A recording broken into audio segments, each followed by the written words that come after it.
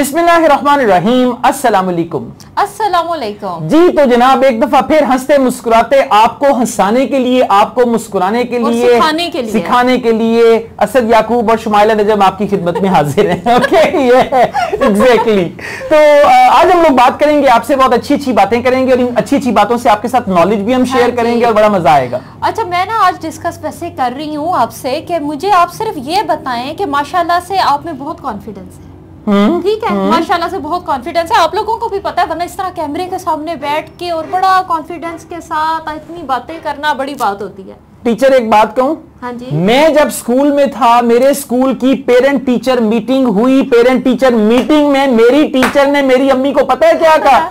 कहती है भीगी बिल्ली बन के क्लास में बैठा रहता है। अच्छा। पता है भीगी बिल्ली क्या होती है? हाँ, नहीं पता। बिल्ली भी होते ना, मैं बताता हूँ भीगी बिल्ली क्या होती है। भीगी बिल्ली ये होती है, अगर आप बिल्ली के ऊपर एक पानी का जग डालें ना, उसके बाद बिल्ली सुंगड़ के ना ऐसे नुक्कड़ में बैठ जाती है, उसको कहते हैं भीगी बिल्ली, यानी भिजी हुई बिल्ली। तो मेरी टीचर ने मेरी मदर को बताया तो भीगी बिल्ली बन के क्लास में बैठा रहता है, ना बोलता है, ना शरारतें करता है, ना कुछ और, इतना शरीफ जो बच्चा है। तो मैं वो बच्चा होता था। और आपकी मदर को यकीन नहीं आया ना शरीफ? हाँ, अम्मी कहती कार चेते ने अर्थ चुकी होती। आप तो पता है ना, कमाइयां मचाई होती स्कूल से आके ना, तो फिर मुझे अम्मी से उतना डर नहीं लगता था जितना टीचर से डर लगता। मैं भीगी बिल्ली बन जाता था। असद ना स्कूल भी कैसे जाते थे? वो छुप जाते थे, अलमारी में छुप गए, स्कूल का टाइम खत्म हुआ, निकल के अलमारी अंदर से मैं लॉक कर लेता था और वहां छुपता था जहां किसी का ध्यान भी नहीं जाएगा, कोई सोच भी नहीं सकता कि ऐसे कोई लुक सकता है। और क्या, अच्छा, कभी कभी मैं पक्के पे भी चढ़ जाता, बहुत जज्बाती होगा। हाँ, सब लोग नीचे देखते थे, पक्के पे किसी का ध्यान ही नहीं पड़ता। 12 फुट की छत तो है, बंदा पौड़ी ला के पक्के दे उत्ते जाके बह जाए। असद था कि बंदर था? वो उस बचपन में सारे ही बंदर होते हैं, जो छोटे होते हैं तो सारे ही बंदर होते हैं, लेकिन बगैर दुम के होते हैं। अच्छा, हाँ, ठीक है। अच्छा सर, वापस आते इसी बात पे, कॉन्फिडेंस पे। ठीक है, कुछ ज्यादा ही कॉन्फिडेंस। अच्छा सर, अब ये बताएं कि जैसे ना अभी बहुत से लोगों को इशू है कॉन्फिडेंस का, ठीक है ना। अब क्या होता है कि कई जगह आप तो फिर कैमरा फेस कर रहे हैं, हम ये कर रहे हैं ना, वो कैमरा भी नहीं फेस करेंगे, पूछ लिया सारा कुछ भूल गए। ऐसे ही है। इवन के क्लास में, मतलब नॉर्मल लाइफ में आप ले लें कि कॉन्फिडेंस नहीं होता उन लोगों में। आप के अंदर ऐसा इतना ज्यादा कॉन्फिडेंस? मैं बताता हूँ, मैं स्कूल लाइफ में मेरे अंदर कोई कॉन्फिडेंस नहीं था। ठीक है, मैंने 8वीं क्लास तक पहुंच गया था, कोई बच्ची नहीं फंसाई सी, मतलब कॉन्फिडेंस ही नहीं था, मैं बात नहीं कर सकता। ऐसा कॉन्फिडेंस नहीं चाहिए। हाँ, नहीं, कॉन्फिडेंस इसी से आता है शमाइला, कसम से। जो बंदा लड़कियों से बातें कर सकता है ना, उसके अंदर कॉन्फिडेंस। सादा हिसाब हो रहे, मैं और हिसाब की गल कर रहे हैं। अच्छा, तो मतलब कॉन्फिडेंस जो है ना, वो ऐसे ही आता है कि आप बात करें सबसे। तो मैं जब तक स्कूल में था तब तक मेरे अंदर कॉन्फिडेंस नहीं था। एक दफा क्या हुआ, हमारे स्कूल में ना तकरीरों का मुकाबला हुआ। अच्छा। डिबेट कॉम्पिटिशन, उसको डेक्लेमेशन कॉन्टेस्ट भी कहते थे, वो कॉन्टेस्ट। तो उसमें मैंने पार्टिसिपेट किया। एवं वो टीचर नहीं होती क्लास में, किसी बच्चे ने नाम लिखवा दिया, वो एक मेरे साथ बैठा था कमीना। वो टीचर ने कहा जी तकरीर का मुकाबला हो रहा है, कौन करेगा? वो कहता है मिस असद कह रहा है मेरा नाम लिख ले। मिस ने लिख लिया। मैं कहते तेरी, मैं बता नहीं सकता जो मैंने उसको कहा। मैं कहा तू मेरा नाम लिखवा देता है, ठीक है। तो उसने जनाब, फिर मैं आपको ये भी बताऊंगा, मेरी क्लास का एक बच्चा था जिसने पूरी क्लास को गालियां सिखाई थी। हाँ, पता होता था। कहते जी तानू कुछ कहे वाली गाल करनी, कॉन्फिडेंस का लेवल चेक करें। वो बूटा वो था एक्चुअली मेरी क्लास में, वो बूटा गाला कढ़न वाला था। ये बूटा तो कहते ना फेर कहते ने बूटा गाला कढ़ दे, वो बूटा गाला कढ़ के समझौंदा भी सी। कितना अच्छा बूटा था। गालियां दे के कहता था हुन दसो बूटा, पहले गाला देता है फिर दसता। अच्छा, तो वो क्या हुआ कि मैंने ना उस स्पीच कॉन्टेस्ट में उसने मेरा नाम लिख दिया। मैंने अम्मी को कहा मुझे तकरीर लिख के दे, मुझे नहीं पता, नहीं पता तकरीर करनी है मैंने। अच्छा, वो उन्होंने मुझे फिर तकरीर जैसे भी थी लिख दी। मैंने उस तकरीर को रट्टा लगा लिया। अब टीचर कहें जी पहले क्लास में प्रैक्टिस करो। मैंने क्या किया, वो पेपर जो था ना उसको सामने रखा, नजरें रखी नीचे, बस मैं पेपर को देख देख के बोली जा रहा, बोली। टीचर कहती सामने भी देखो। मैं कहा सामने मैं क्या देखूं, सारे मेरे क्लास वाले बंदर बैठे हुए और मुंह बना रहे हैं। एक तो पता है कि एक बंदा तकरीर कर रहा हूं ना, जो सारे बाकी बंदर बन जाते मुझे देख के। ऐसे करे कोई मुझे देख के ऐसे करे।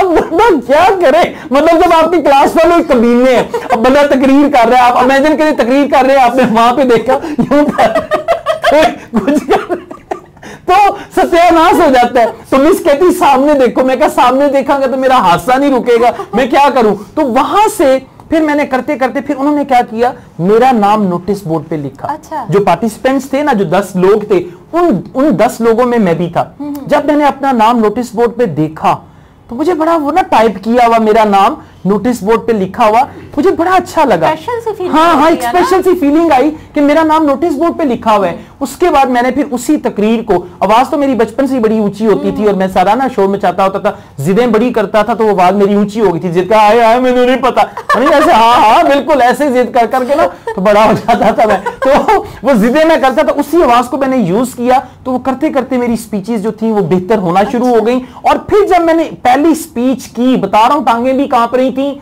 समझ नहीं आ रही थी क्या करूं, लेकिन 2-4 मिनट के बाद फीलिंग बदल गई। अच्छा। मतलब जैसे नहीं आपके अंदर एक तब्दीली आ जाती है। मतलब शुरू में ये हुआ कि पता नहीं क्या होगा, पता नहीं क्या होगा, और 2 मिनट के बाद था अच्छा बस ये होगा, कुछ भी नहीं, कोई डर नहीं, कोई खौफ नहीं। उसके बाद फिर तो फिर मैंने वो क्लास में लोग मुझे देख के हंसते थे, मैं कहा कोई बात नहीं, चिड़ियाघर के बंदर हैं, इन्होंने तो यही करना है। मैं जनाब ऐसे तकरीर करता था और करते करते करते करते मैं काफी बेहतर। तो कॉन्फिडेंस जो है ना वो उन चीजों से आता है जिन चीजों को करने से आपको डर लगता है। अच्छा सर, एक और चीज ना, मैं एक छोटी सी टिप ना ऐसे ही बता रही हूँ कि जिन लोगों को इशू है ना, आपने डिबेट भी करनी है, सारा कुछ भी, ये मैंने खुद ट्राई किया हुआ इस वजह से। अब क्या होता है कि आप ना लोगों की तरफ नहीं देख सकते, जैसे असद ने कहा क्या करेंगे, शक्ल बनाएंगे, अपने तौर पे अप्रिशिएट करने वाला गंदा सा मुंह, और बंदा कंफ्यूज हो जाता है। बेस्ट वे पता है क्या होती है, मैं क्या करती थी, अभी तो खैर मुझे इशू नहीं होता, क्या करती थी, सबको देखती थी लेकिन सिर्फ शोल्डर्स। हाँ वो भी ठीक है, वो भी ठीक है, मतलब आप स्टार्ट के लिए लेकिन बड़े बगैर दोस्त होते हैं और शोल्डर पे आके थानू वेखने में के अंदर वेख मेरे वाल वेख थे, तो मैं दसा दोस्त आप शोल्डर देखने वो उधर पहुंच जाएगा। तो इस तरह भी होता है। तो कॉन्फिडेंस तभी आएगा जब आप उन चीजों को बार बार करेंगे जिनको करने से आपको डर लगता है, जिनको करने से आपको खौफ आता है, उन कामों को ट्राई करें और अपने आप को ना डिफरेंट चीजों में करें। मतलब टेस्ट करें कि अच्छा अगर मैं स्पीच करता हूं तो क्या होता है, अगर मैं गाना गाता हूं तो क्या होता है, अगर मैंने फर्स्ट करें कोई और काम करने है तो उसमें क्या होगा। जब आप अपने आप को मुख्तलिफ एवेन्यूज पे ला के रखेंगे और फिर आप अपना चेक करेंगे कि क्या होता है, तो उससे आपके अंदर बहुत ज्यादा कॉन्फिडेंस आता है। असद का एक और कॉन्फिडेंस का मैं किस्सा थोड़ा सा बता दूं, बाकी असद खुद पूरा करेंगे उसको। ये क्या करते थे, कोई ऐड आता था ना, कोई चीज सेल हो, कुछ हो, वो किसी और के नाम पे ना भर के भेज दे, जिससे इंटरव्यू हाँ वो भी करता था वो। तो मैंने बताया मैंने एक लड़की से बदला लिया। अच्छा है, मतलब मुझे वही थी जो भाई जिसने शुरू किया था, जिसने छेड़ पाई सी ना, भाई पता है एक छेड़ डाल देती है, जिनने भाई भी छेड़ पाई सी, मैं कहता तेरी ऐसी नहीं तैसी। वो एक ना कोई ना ऐसे लिटरेचर था, ठीक है, तो वो मतलब वो लिटरेचर था, तो वो आप उनको लेटर लिखते थे तो आपको लिटरेचर सेंड कर देते, उसमें कुछ किताबें और इस तरह की। मैं उस कुड़ी दे नाते लेटर लिख देता उसके नाम पे। जब आया एकेडमी में पूरा लिटरेचर, सर ने कहा जी आपका वो पार्सल आया। वो बेचारी डर गई, मतलब वो दौर ऐसा था ना, लड़कियां बड़ी खौफजदा सी, और वो डर गई, पता नहीं कहां से क्या आ गया। उन्होंने जब खोला तो उसके अंदर ना कुछ मतलब इस तरह के मैगजीन और चीजें दी। कहती सर मुझे नहीं पता, ये मेरा नहीं हो सकता, आप देख लें, इसको जो भी करना है। मैंने नहीं, मैं कहा रख, मेरे ना दुश्मनी लाएंगे। अच्छा फिर मैंने क्या हरकत की, मेरा एक कजन था, उसके घर वालों को ना शक था कि ये ना मतलब इसकी एक्टिविटीज जो है ना मशकूक सी हैं। उसका मैंने नाम दे दिया जरूरत रिश्ता में। ओए होए होए, जरूरत रिश्ता में उसका एड्रेस, उसका नाम, उसके नाम से मैंने खत लिखा, और वो जरूरत रिश्ता वालों ने पूरा एक लेटर जो है ना वो सेंड किया कि जी हमें और भी बहुत सारे लोगों के लेटर आए, लेकिन आप जो हैं हमारी उम्मीदों पे पूरे उतरते हैं। ये उसके भाई ने पढ़ लिया लेटर, कहना मैनू तो पहले यकीन सी एक कंजर है ही कम करते ऐसे ही कहा उसने, उसको वो फैंटी वो पता ही ना चले ये लेटर लिखा किसने, आया कहां से।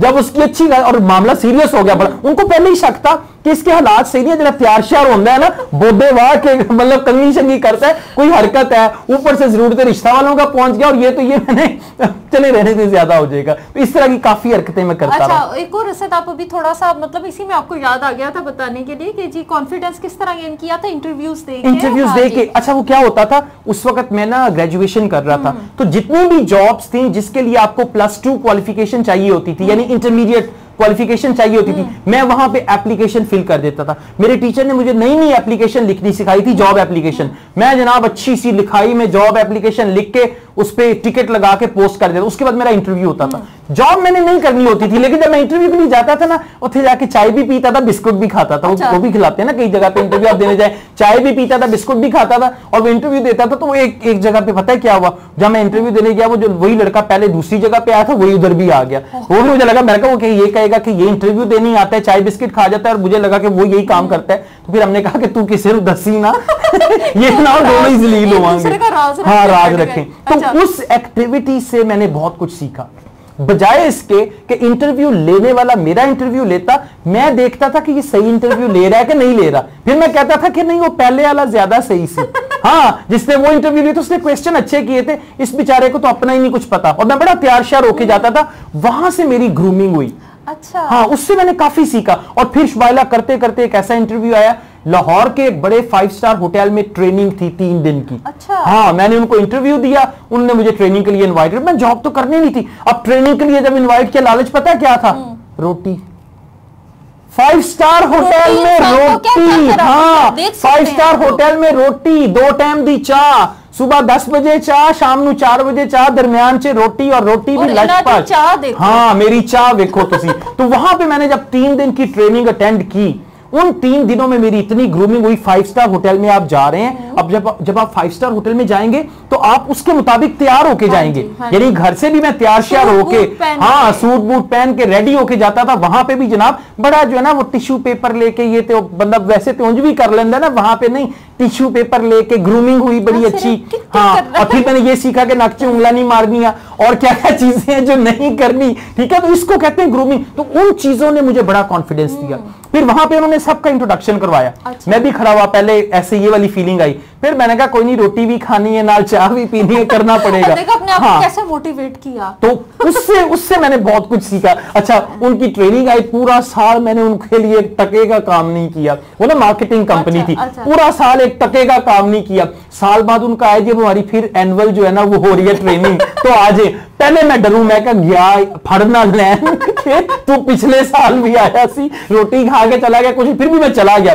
शमाइला, फिर मैंने 3 दिन दबा के ट्रेनिंग अटेंड की, रोटी भी खादी, चाय भी पीते, बिस्किट भी मिली, सारा कुछ हुआ। तो उसके बाद उससे अगले साल उन्होंने मुझे नहीं बुलाया। उनको पता चल गया होगा कि बंदा जो है ना फिर आ गया फेर आ गया। तो इस तरह से ना, मतलब जब आप नई नई चीजों पे जाते हैं, नए नए काम करते हैं, तो आपके अंदर कॉन्फिडेंस आता है। और ये फिर कॉन्फिडेंस एक दफा जो आ गया कहीं जाता नहीं है। और नई चीज ट्राई करनी, हाँ, नई चीज ट्राई करनी चाहिए। हाँ, नई चीज ट्राई करनी चाहिए। ज्यादा से ज्यादा की होएगा, छित्रौल होएगी। आजकल तो छित्र नहीं पड़ते हैं ना, वो पुराने दौर में पड़ते होते थे। आजकल आती है गाड़ी उठा, नहीं आजकल ब्लॉक कर आंधी अजय भी आंधी डर ही गया, वाकई गड्डी उठा के ले जाती है। लेकिन थैंक यू वेरी मच। वो मेरे ना जानने वाले हैं, तो उनका एक बच्चा था, तो उसको बच्चों को डराने के लिए बड़े बड़े तरीके होते हैं। मेरे बच्चों को डराते थे हम लोग अंधेरे की माँ से। अच्छा। ठीक है, वो अपने बच्चे को डराती थी, पता है कैसे? अगर तुम होमवर्क नहीं करोगे ना तो फिर डुड्डू बाबा आ जाएगा। डुड्डू बाबा, हाँ, वो बच्चा डरा हुआ। अच्छा, डुड्डू बाबा, हाँ, डुड्डू बाबा। तो डुड्डू बाबे की गाड़ी भी है, तो डुड्डू बाबा आपको गाड़ी में बिठा के ले जाएगा और फिर आपका होमवर्क करवाएगा। बच्चा डरा हुआ। मैं गया उनके घर ना, मैंने कहा बेटा क्या कर रहे हो? जी अंकल होमवर्क कर रहा हूं। मैंने कहा अच्छा, अच्छी बात है। आपको पता है जो बच्चे होमवर्क नहीं करते, मैंने कहा क्या होता है? उनको डुड्डू बाबा उठा के इतना सीरियस मुझे बताए। मैंने कहा जा यार, कि तू अजय भी डुड्डू बाबे तो डरना है कि डुड्डू बाबा आगे ले जाता है, उसकी गाड़ी भी है, और वो जाके बच्चों का कहता है मैं तो घर में ही कर लेता हूँ, वरना डुड्डू बाबा के पास जाके नहीं तो करना है ना। तो बहरहाल इस तरह की चीजें होती रहती है। कॉन्फिडेंस के लिए अपने आप को मतलब घर बैठ के कॉन्फिडेंस नहीं आएगा, मतलब रजाई से बैठ के सर्दियां से कॉन्फिडेंस नहीं आएगा।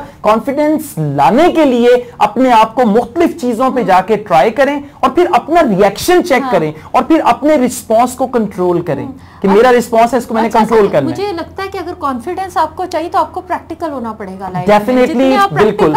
उतने हाँ, मतलब बातें करने की बजाय कुछ करके दिखाओ। ये कहने की बजाय कि मैं नहर से छाल मार दूंगा, मार दे छाल, कॉन्फिडेंस आएगा, दोबारा फिर बंदा छलांग लगा सकता है। Thank you very much. अपना बहुत ख्याल रखिएगा। Take good care of yourselves. Allah Hafiz.